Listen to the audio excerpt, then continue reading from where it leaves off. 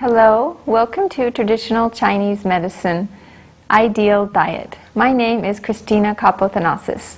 I'm a licensed acupuncturist here in the state of Hawaii and a diplomat of Oriental Medicine under the National Certification Commission for Acupuncture and Oriental Medicine. I am also the Executive Director of the Hawaii Oriental Medicine and Acupuncture Association. Today we are going to continue our discussion of nutritional guidelines, if you saw our previous episode, and discuss a little bit more about the ideal diet. The ideal diet is trying to help people eat the right way to avoid any possible symptoms that they may have in the future, or to alleviate any symptoms and conditions that they have now, and try to reach the optimal health. Some of the symptoms you may be experiencing come from different systems, but they are all affected by a majority of the same foods that are prevalent in the modern diet. Some of the digestive discomfort may be bloating, gas, diarrhea, constipation, acid reflux, and some more serious diseases like Crohn's disease or irritable bowel syndrome. A lot of respiratory conditions are also affected by the diet, especially conditions causing a lot of phlegm to be coughed up, asthma, chronic bronchitis, frequent colds, respiratory tract illness. There are also a lot of gynecological problems affected by the diet, mainly premenstrual syndrome, menopausal symptoms, irregular periods, and infertility issues. It can also affect a host of other symptoms. Those can range anywhere from insomnia to cancer, tremors, from Parkinson's disease, or even pain. No one realizes the importance of what we put into our mouth.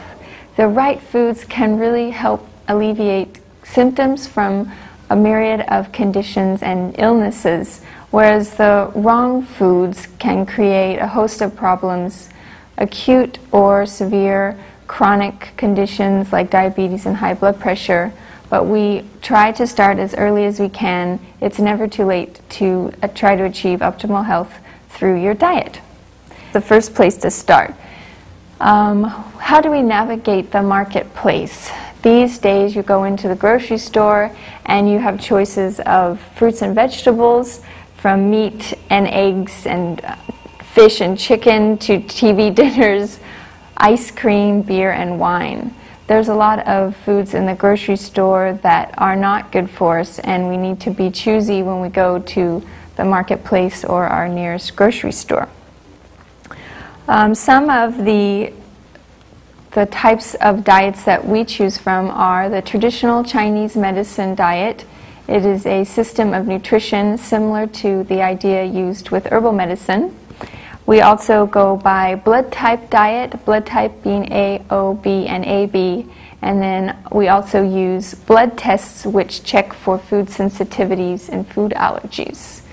Today we're going to be focusing on that most everyone can omit from their diet in attempts of reducing heat in the body. In Chinese medicine, heat correlates very similarly to the idea of inflammation in Western medicine. A lot of these themes you can see in other diets as well, mainly the acid-alkaline diet, the macrobiotic diet, and the mucusless diet. These diets all promote vegetables as the main source of our daily intake. And from our last show, you may remember that we tried to gently help you substitute out some inflammatory foods with positive substitutions. We were mainly eliminating wheat and dairy, coffee, and pork. Today I would like to expand the list a little bit and give you some sample menu items to make the transition a little easier.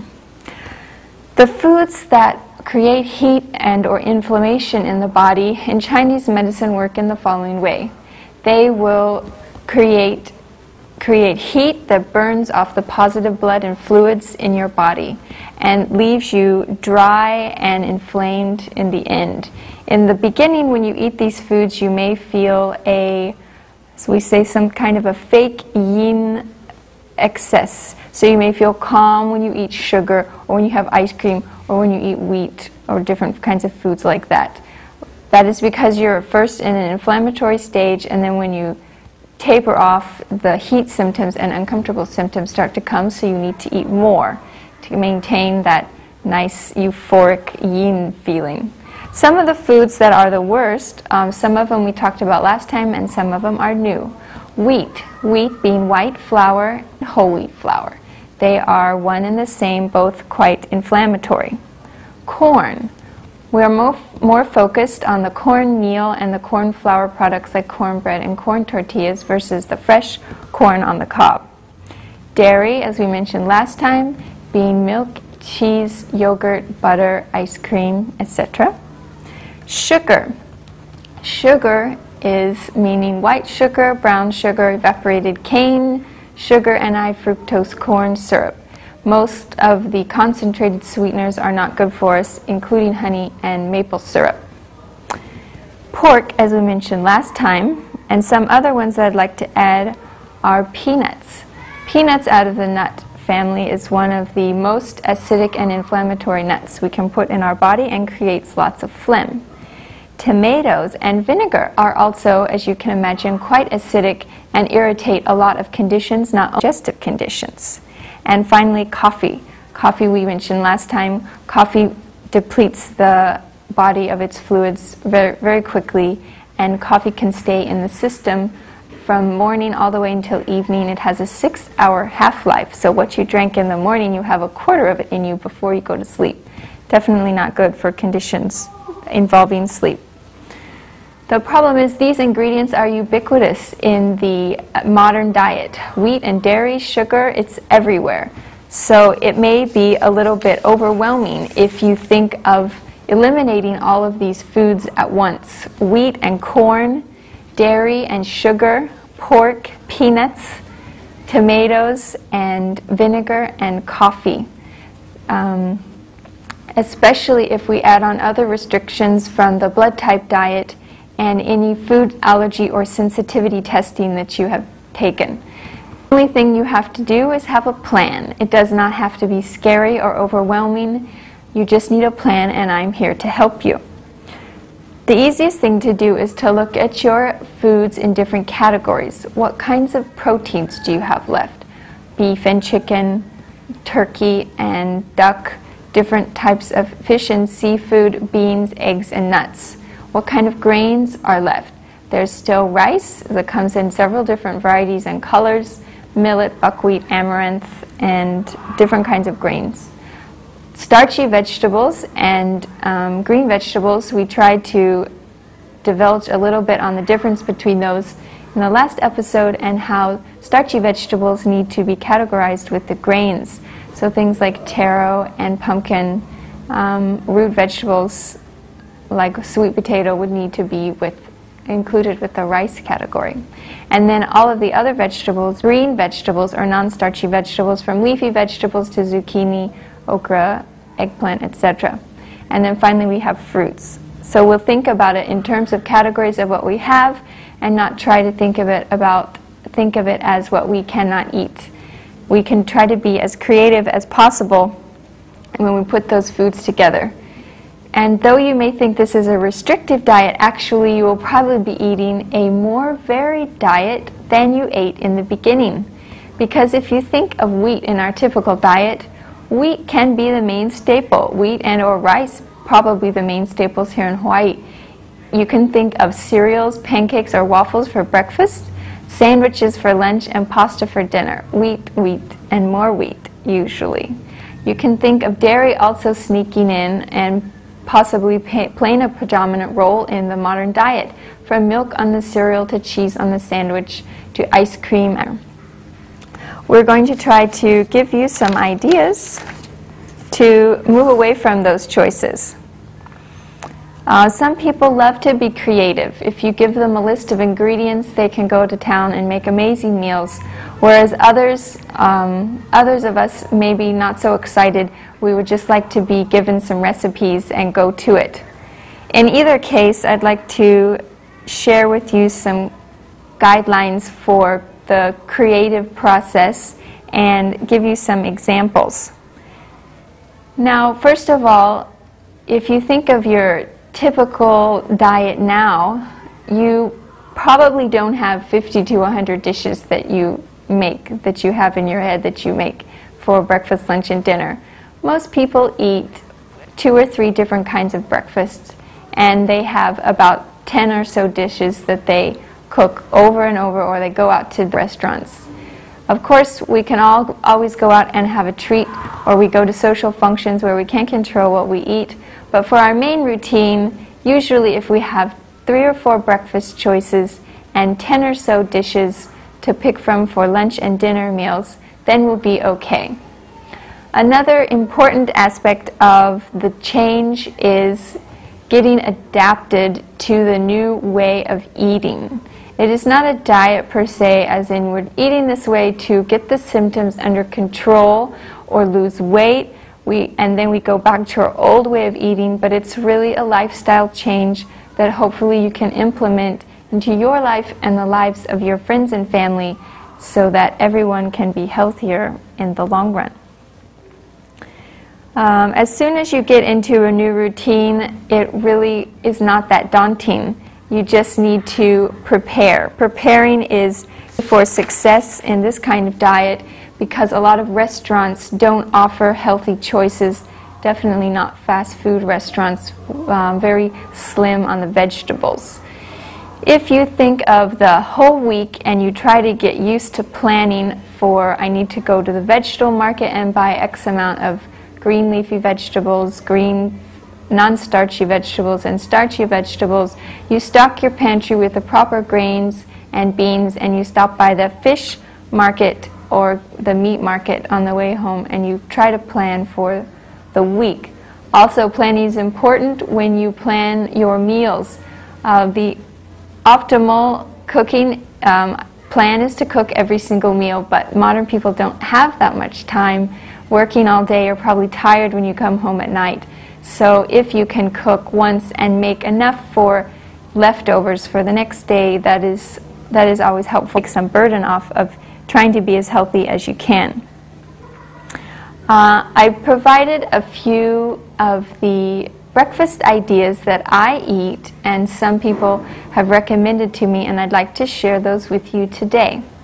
One thing that I would like to note is the definition of gluten-free.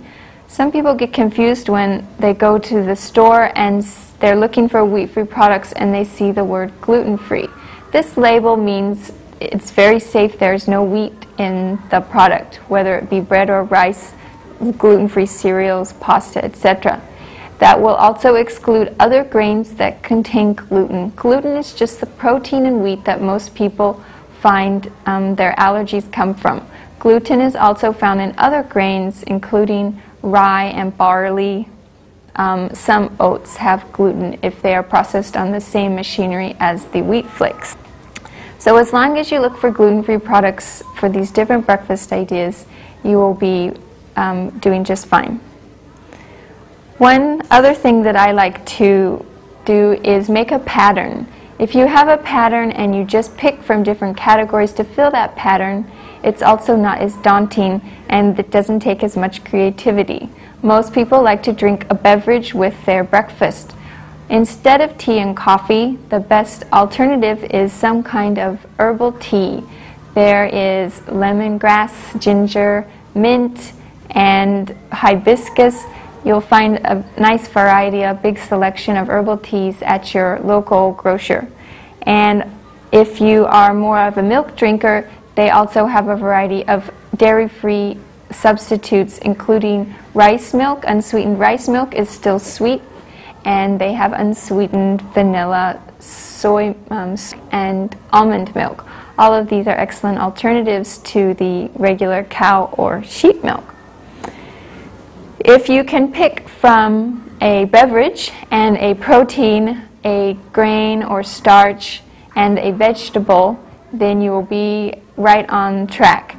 The idea of eating vegetables for breakfast may also be foreign to some people, so if it is hard to start out the day with some fresh carrots and celery sticks, you might try eating your regular breakfast and then having some vegetables a little bit later as a mid-morning snack.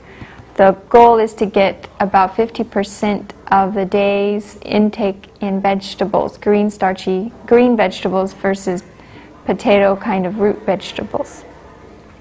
For those meat lovers out there, they have the substitution of turkey bacon. There are eggs that you can make, of course, and possibly some beef sausage. You could pair that with gluten-free toast and maybe some lettuce, like a BLT sandwich without the tomato and the pork. You can also try a Japanese recipe I saw uses adzuki beans. They're small red beans, and you cook them into a soup with a little rosemary, a couple slices of ginger, and the last 15 to 20 minutes you can add slices of kabocha pumpkin or taro cubes, and that is a nice hearty filling breakfast. From the Chinese porridge standpoint, they have rice congee. You make rice into a soup. You can add pieces of different kinds of meat or fish and vegetables and scallions, and that makes a salty breakfast for those who like salty. And for those who prefer a little bit on the sweet side, a Greek dish, a version of a Greek dish called risogalo is made with, or you can also try millet in these recipes to substitute. Millet is another small grain. You can add rice or almond milk, a couple dates, and a few slices of ginger and nuts. That also makes a very hearty, warm breakfast for a cold day. You have all of your regular breakfast foods in gluten-free form. If you prefer to eat cereals, they have a nice selection of gluten-free cereal. They even have pancake and waffle batters that you can just add water and egg.